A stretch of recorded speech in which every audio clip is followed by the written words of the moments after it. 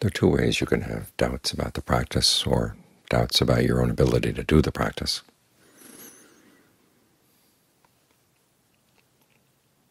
One is from caring a lot, and the other is from not caring at all. The second kind is not encouraged, of course. You say, well, I doubt that anyone could overcome sensuality, or I doubt that I could overcome my anger, or I doubt I could get anywhere in my concentration. That comes from not caring. It's going to be pretty fatal to the practice. But if the goal is something you really want, if true happiness is something you really want, and you really do care about your own well-being, then any doubt you have based on that comes from caring, and that kind of doubt is encouraged, because it's doubt based on curiosity. Will this work? And there's a solution to that, and that's by giving it a try. You just sit around and wonder, will this work, will this not work? Without actually trying it, you're never going to know. And it's a kind of wondering that comes from not caring. So you have to look inside yourself. Do you really care about happiness? Are you serious about it? Not serious in the sense of being grim, but have you had enough of false happiness, happiness that's let you down?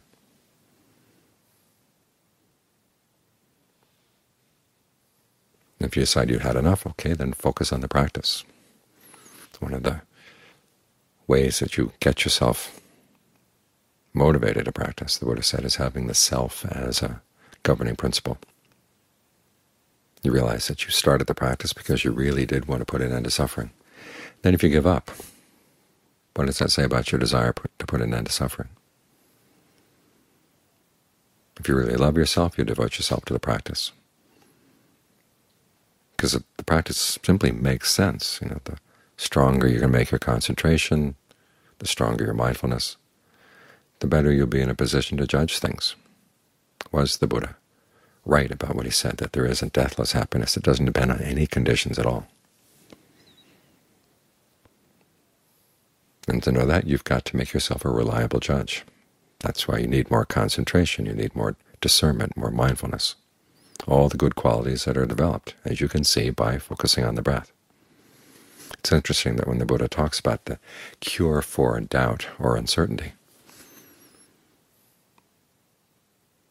the cure is the same as the program you follow for developing discernment. In other words, looking at what's skillful and what's unskillful in your mind and seeing what happens. If I develop the skillful qualities, what happens? What happens when I learn how to let go of some of those unskillful qualities? We hear that the Buddha says sensuality is a bad thing. Well, you understand what he means by it, of course. This mind's obsession with thinking about sensual pleasures, either ones you've had in the past, the ones you plan to have in the future. And you can think for hours about that. And then when the actual pleasure comes, does it live up to the billing? And what else is involved in getting that pleasure? You begin to see, look, there are a lot of drawbacks that go along with that kind of activity. A lot of energy goes into it, and there's not much payoff. What happens if you learn how to put those thoughts aside? And part of the mind will complain. It wants its instant pleasure, because there is a certain pleasure that comes out of just fantasizing about things. Or you've got the breath, you've got the body sitting here, being energized by the breath. Can you use that energy to create a sense of pleasure right now? What would feel really good right now? And this may take work too, and it may require energy as well. But you begin to realize that the pleasure that comes from that is totally without drawbacks, and it's something it's a hit you can take again and again and again. And unlike a lot of the pleasures of the world which dull the mind, this pleasure doesn't dull the mind. It gives you a sense of well-being, gives you a sense of strength, clarity in the mind. And as you do that, you begin to see, oh yeah, it is possible to let go of unskillful qualities. Maybe not everything right away, but you see that the mind is clearer, the mind is more stable. You feel better about yourself when you actually put this into practice. You've gained some discernment. So we overcome doubt not by just trying to force ourselves to believe. We've overcome doubt by developing our discernment to see what really is skillful. The Buddha gives some general guidelines on this, but there are a lot of the details that we're going to have to work out for ourselves. As in this distinction between different kinds of doubt, the doubt that encourages you to practice, to find things out, as opposed to the doubt that says, I don't really care, I don't want to bother with this anymore. They both qualify as doubt, but they really are different things. There's skillful doubt and unskillful doubt. And because skillful doubt is based on curiosity, then the solution, or the resolution of that doubt, is to develop all the qualities you can to make the mind sharper, to understand itself better as to what you're doing, what you're thinking, what you're saying that's going to lead to suffering, and what you're going to do and say and think that's going to lead to well-being. Now, if you find you have the doubt that's based on not really caring, you've got to make yourself care. This is where the Buddha gives all those talks about the drawbacks of sensuality, the drawbacks of not practicing, the drawbacks of staying in this process of wandering around to who knows how many lifetimes, the uncertainty of it all. It's like throwing a stick up in the air. Sometimes it lands on this end, sometimes it lands on that end, sometimes it lands flat in the middle. That's pretty much our course through all this wandering on that we do. And it doesn't have any end in sight. The craving fosters your consciousness that keeps going, and the consciousness fosters the craving, and they go around and around and around. They can feed each other forever until you've decided that you've really had enough.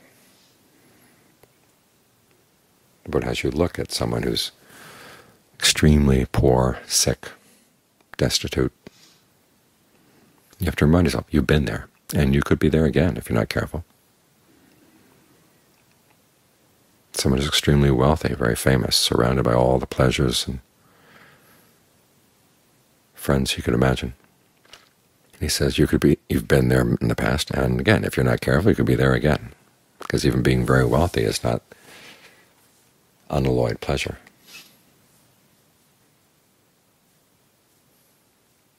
You may decide, well, I want to design my life so it's just right. Well, how many times, again and again and again, do you have to design things? And it's never quite just right, because there's this element in your own mind that's not right. Swings in this direction, swings in that direction. As long as you can't trust your own mind, you'll never find anything trustworthy in life.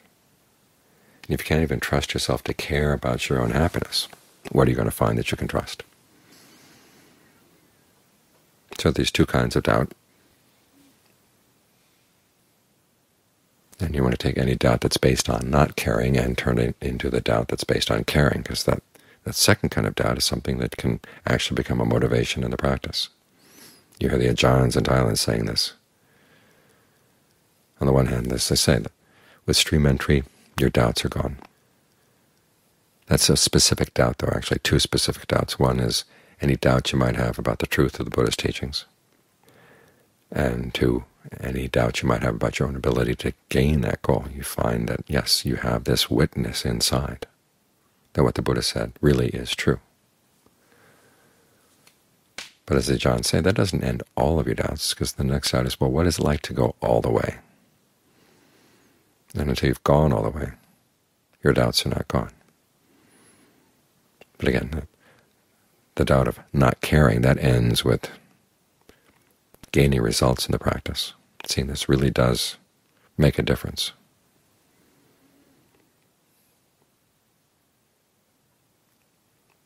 And what the Buddha taught, it really is special. It wasn't just some fly-by-night kind of thing. It wasn't a truth that's true only for people in India back 2,500 years ago, and we've got better pleasures, better, more advanced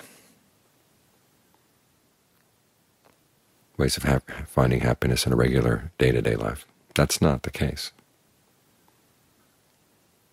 The happiness he found, that the end of suffering, is something that shakes everything, and people encounter it. People find their way there.